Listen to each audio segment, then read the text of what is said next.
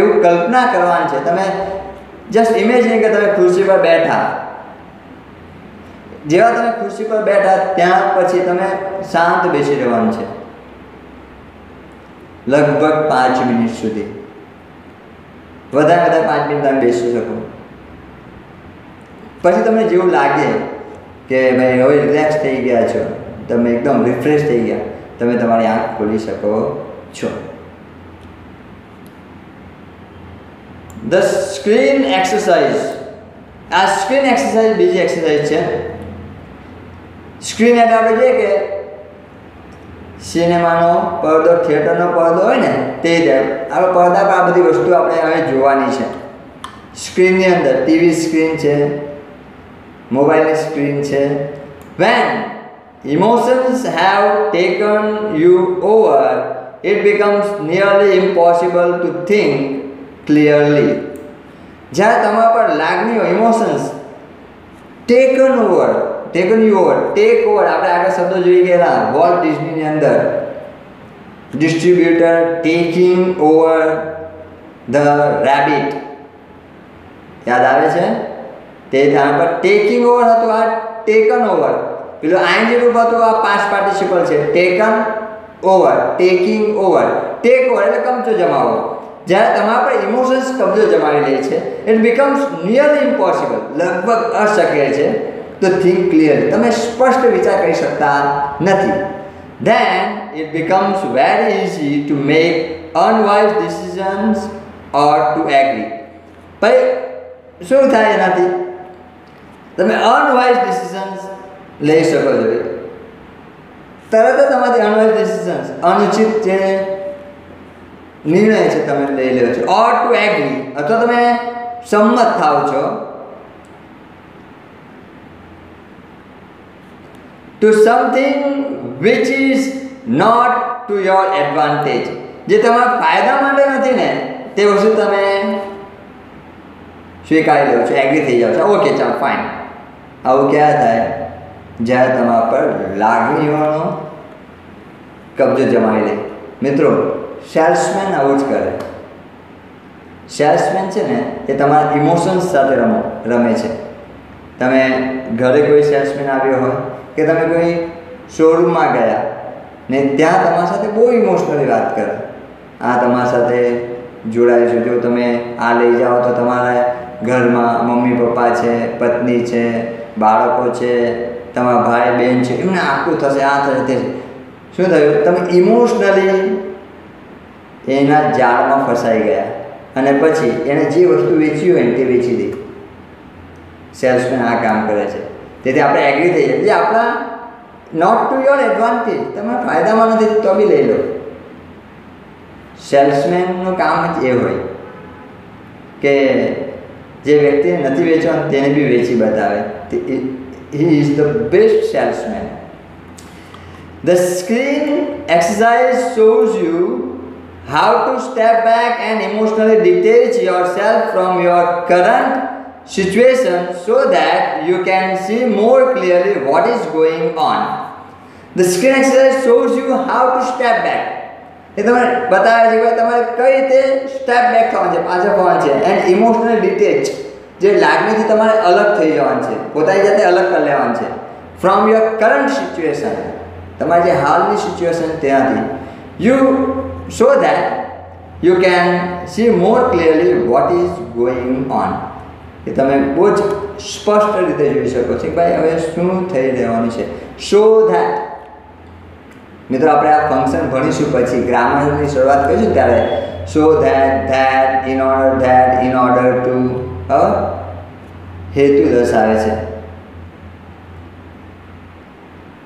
Your current situation so that કે જેથી you can see more clearly what is going on. શું થઈ રહ્યું છે તમે બહુ સ્પષ્ટ રીતે જોઈ શકો. ખાસ બાબત અહીં એક વસ્તુ કહેવાય તમારે કે ભાઈ આ એક્સરસાઇઝ કરશો જેથી તમને ફાયદો શું થશે કે જે તમારે ડિસિઝન્સ લેવાના છે તે તમે ત્વરિત લઈ શકશો. એટલું તમારે પોતાની જાતને એનાથી અલગ રહીને વિચારવાનું છે. તમે અહીંયા છો, પણ તમારે બીજી બાબત પર તમારી જાતને મૂકીને વિચારવાનું છે કે ભાઈ આ વસ્તુ મારે ખરેખર જરૂર છે. આપણે પોતાની બાજુથી વિચારીશું તો નહીં ખબર પડે. પેલા વ્યક્તિને મૂકો કે શું ખરેખર મારે આને કેવું હોય તો કઈ રીતે થશે. જ્યારે તમે એ બાબત પર વિચારશો તમે પરફેક્ટ ડિસિઝન લઈ શકશો. Taking an outsider's point of view and imagining another person in your situation will put a new perspective on your stress problems so you can evaluate more calmly what needs to be done. Taking outsider's point of view. Outsider point of view થી તમારે વિચાર છે, બીજાના દ્રષ્ટિકોણથી આપણે વાત કરીએ. Point of બીજાની રીતે જોવાનું છે. And ઇમેજિનિંગ another person in your situation, બીજા વ્યક્તિને તમારી જે સિચ્યુએશન છે એમાં મૂકીને જોવાનું છે. પુટ અ ન્યૂ પર્સપેક્ટ, નવો તમને દ્રષ્ટિકોણ મળશે. ઓન યોર સ્ટ્રેસ પ્રોબ્લેમ, તમારા જે સ્ટ્રેસ છે ને એ જે સમસ્યા છે એના પર. સો યુ કેન ઇવેલ્યુએટ, તમે તમારું મૂલ્યાંકન કરી શકશો મોર ખૂબ જ શાંત રીતે. વોટ નીડ્સ ટુ બી ડન, શું કામ કરવાનું છે એ બાબત. ઇવેલ્યુએટ મૂલ્યાંકન કરવા, અહીંયા આ વર્બ છે. ઇવેલ્યુએશન મૂલ્યાંકન, ઇવેલ્યુએટ મૂલ્યાંકન કરવું, ઇવેલ્યુએશન મૂલ્યાંકન નામ બને છે, પરીક્ષામાં પૂછાય. આ ખાસ ધ્યાન રાખવાનું, ઇવેલ્યુએટ અને ઇવેલ્યુએશન. તમે પોતાનું સ્વનું મૂલ્યાંકન આ રીતે કરી શકો છો કે ભાઈ શું કરવાનું છે હવે. With your eyes closed, think about the situation that is currently causing you stress. તમારે આંખો બંધ રાખવાની છે હમણાં બી, અને થિંક કરવાનું છે, વિચારવાનું છે કે આ પરિસ્થિતિ જે છે જે અહીં હમણાં હાલમાં તમને કોઝ કરે છે, જે કારણ બને છે, તમારા સ્ટ્રેસનું કારણ છે હાલની આ જે સ્થિતિ છે, તમારે આંખ બંધ કરીને એના વિશે વિચારવાનું છે.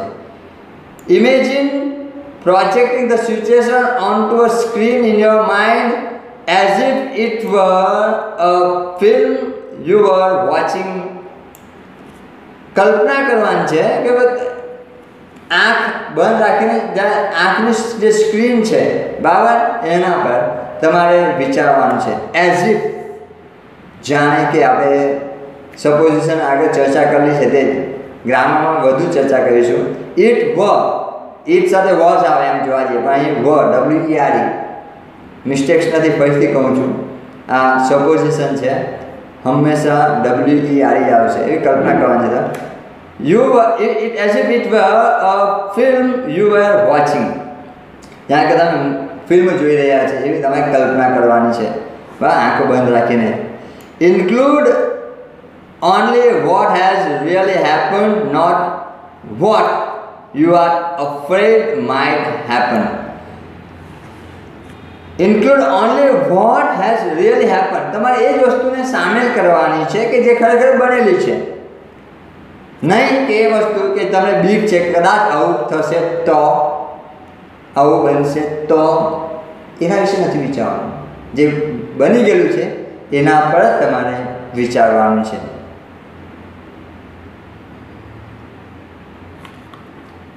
Replace yourself in the film with someone else of the same gender.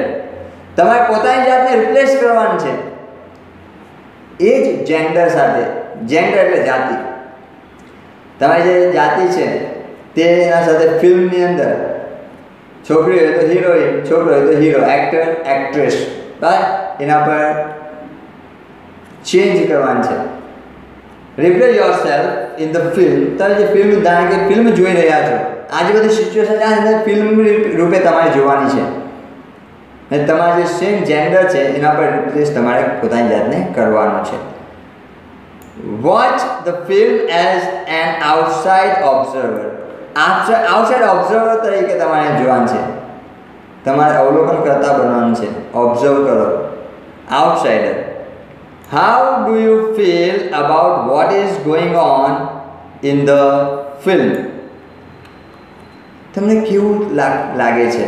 About what is going on in the film. આ ફિલ્મની અંદર શું થઈ રહ્યું છે, તમે એના વિશે શું લાગે છે તમને, એના વિશે તમારે વિચારવાનું છે. What advice would you give the person who is replacing you on the screen? What advice would you give?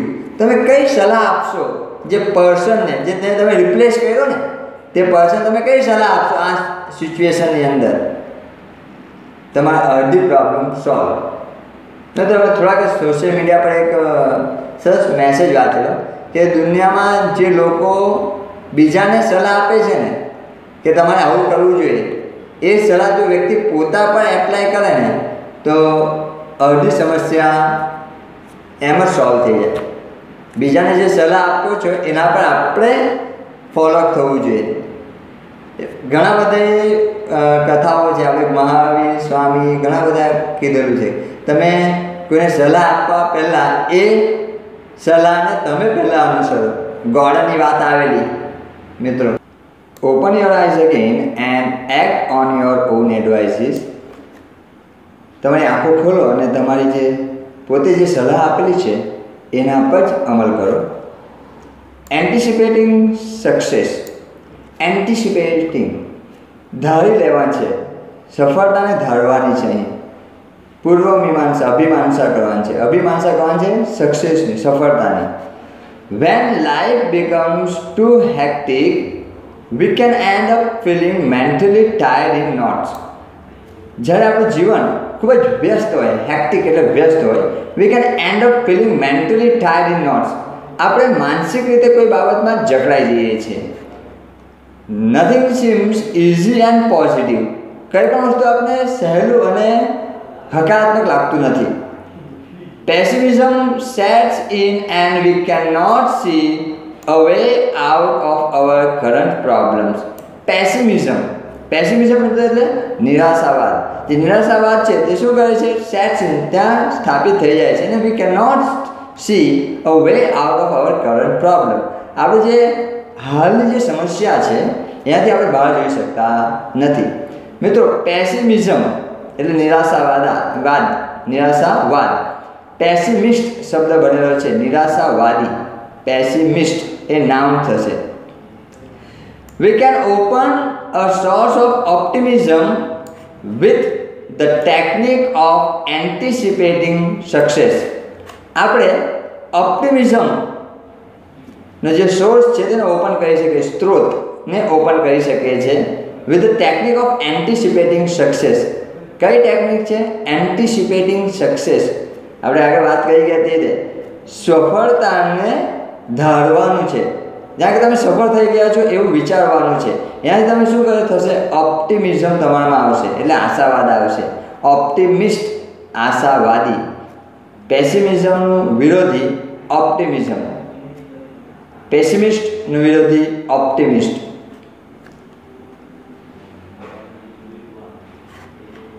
Settle back in a chair and close your eyes. ખુરશી પર બેસવાનું છે અને તમારી આંખો બંધ કરવાની છે. Experience with all your senses what it feels like to have achieved something and enjoy the resulting feelings of relief and elation. Experience with all your senses. તમારા જેટલી બી ઇન્દ્રિયો છે બધા એને અનુભવવાની છે. વોટ ઇટ ફીલ્સ લાઈક, એને કેવું લાગશે ટુ હેવ એચીવડ સમથિંગ, જાણે કે એને કંઈ એચીવ કરી લીધું છે, કંઈ મેળવ્યું છે.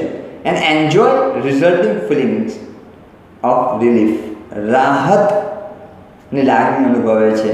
એન્ડ ઇલેશન એટલે ગૌરવની લાગણી અનુભવતું હોય. હેંગ on to the positive feelings and bring them back with you into here and now. Hang on is જગ્યા પર થોડા સમય સુધી ટકી રહો. To the positive feelings, તમારી જે હકારાત્મક લાગણીઓ છે ત્યાં તમે થોડા સમય સુધી રોકાઈ જાઓ. Bring them back એને પાછા લાવવા છે. હવે ધ્યાનમાં બેસીએ તે રીતે જ અહીંયા પણ સફળતાની પૂર્વધારણા કરવાની છે કે આપણે સફળ થઈએ તો શું થાય, તમને કેવી ખુશી મળે છે. તમારા મિત્રો આંખ બંધ કરવાની અને બેસવાનું અને જોવાનું કે મારા અંગ્રેજીમાં આટલા ટકા આવ્યા છે, આટલા માર્ક્સ આવ્યા છે, ને એ જે ફિલિંગ્સ છે, જે ખુશી છે તમારા ચહેરા પર આવવી જોઈએ. અને એ જે ખુશી છે એ વસ્તુને પોઝિટિવ ફિલિંગ્સ છે તમારે અત્યારે હાલની સ્થિતિમાં લાવવાની છે. ઓપન યોર આઈઝ અગેન, ફરી તમારી આંખો ખોલવાની છે. Make sure you don't get all ટેંગલ્ડ up in consideration about how the situation will resolve itself. Make sure, ખાતરી કરવાની છે તમારે કે ડોન્ટ ગેટ ઓલ ટેંગલ્ડ અપ. ટેંગલ એટલે ગૂંચવાઈ જવું, બધી વસ્તુ ગૂંચવાવી ન જોઈએ. In considerations about how the situation will resolve itself, કઈ રીતે જે સિચ્યુએશન છે એના જાતે જ ઉકેલ મેળવશે. It will look after itself as long as you keep your M ફર્મલી in mind. એ પોતાની જાતને લુક આફ્ટર કરશે. લુક આફ્ટર એટલે ખબર ને, દેખભાળ કરવી. લુક આફ્ટર, કોઈ બી વ્યક્તિને આપણે દેખભાળ કરીએ અને આપણે લુક આફ્ટર કહીશું. એ પોતાની જાતને દેખભાળ કરશે as long as you keep your એમ ફર્મલી. યાદ રાખજો, તમારું જે લક્ષ્ય છે, એમ, તે જો ફર્મ હશે, ખૂબ જ દ્રઢ હશે, તો એ એના જાતે જ એની કાળજી રાખશે. મિત્રો, જીવનમાં સફળ થવું હોય ને તો તમારે સૌથી મહત્ત્વની વસ્તુ એ છે કે તમારે ખૂબ જ દ્રઢ મનોબળ રાખવું જોઈએ. તમે જે દ્રઢ મનોબળ રાખશો તો તમે સફળ થશો જ. If you stay focused on a positive outcome, જો તમે તમારા પોઝિટિવ આઉટકમ ઉપર ફોકસ રાખશો, આઉટકમ, પરિણામ, જે પોઝિટિવ આઉટકમ પર ફોકસ રાખવાનું છે આપણે. હંમેશા હકારાત્મક જે આપણા પરિણામો છે એના પર આપણે ટોટલી ફોકસ રહેવાનું છે. You can think more clearly and you will make better decisions which will eventually lead to the desired result. You can think more clearly, તમે ખૂબ જ સારી રીતે વિચારી શકશો, સ્પષ્ટ રીતે, and you will make better decisions, તમે સારા નિર્ણયો લઈ શકશો. which will eventually, જે છેવટે, lead એટલે દોરી જવું, to the desired result, તમે જે ઈચ્છનીય પરિણામો છે એના તરફ દોરી જશે. મિત્રો, અહીં લીડ શબ્દ છે, LEAD, લીડ એટલે દોરી જનાર. એના પરથી નામ બને છે લીડર, દોરી જનાર, નેતા. Teacher, driver. વર્ક છે એનું નામ બનાવવાનું છે. ઈયા લગાવવાથી નામ બની શકે છે અમુક શબ્દોની અંદર, દરેકમાં નહીં બનશે. If there could be a number of different positive outcomes, then simply concentrate on visualizing one version today and another version tomorrow. જો ત્યાં ઘણા બધા પોઝિટિવ આઉટકમ આવેલા હોય, પરિણામ, ઘણા બધા પોઝિટિવ પરિણામ આવેલા છે, તો એક જ કામ કરવાનું સામાન્ય રીતે આપણે concentrate on visualising one version today. તમારે એક જ વર્ઝન ઉપર ધ્યાન આપવાનું છે, વિઝ્યુલાઇઝ કરવાનું છે તમારે. મિત્રો, વિઝ્યુલાઇઝ આપણે કલ્પના કરવાની છે કે આવું થશે. એન્ડ અનધર વર્ઝન ટુમોરો, આજે એક જ વસ્તુ પર અને આવતીકાલે બીજા વસ્તુ પર, બીજું વર્ઝન પર. એક સાથે બે ઘોડા પર સવારી ના થાય ને સવારી કરવા જાય તો પડી જવાય. એટલે હમણાં એક જ વસ્તુ પર તમારે કોન્સન્ટ્રેટ કરવાનું છે, બીજી વસ્તુ બીજા દિવસે. This is not an exercise in correctly predicting the future, but rather a way of clearing negative thoughts from your mind and focusing on a positive state. જો મિત્રો, પાછું આ એક્સરસાઇઝ ઇઝ નોટ કરેક્ટલી પ્રેડિક્ટિંગ. પ્રેડિક્ટિંગ એટલે આગાહી કરવી. એ exercise આગાહી નથી કરતી ભવિષ્યની, પણ rather way of clearing negative thoughts. પણ શું કરશે, તમારા જે નેગેટિવ થોટ્સ છે ને તેને દૂર કરી નાખશે ફ્રોમ યોર માઇન્ડ, તમારા મગજમાંથી. And focusing on a positive state, અને જે પોઝિટિવ સ્ટેટ છે, હકારાત્મક બાબત છે, એના પર તમે ક્લિયરિટી આપશે. મિત્રો તમને જો મારો વિડીયો ગમ્યો હોય તો લાઈક કરજો, સબસ્ક્રાઈબ કરજો.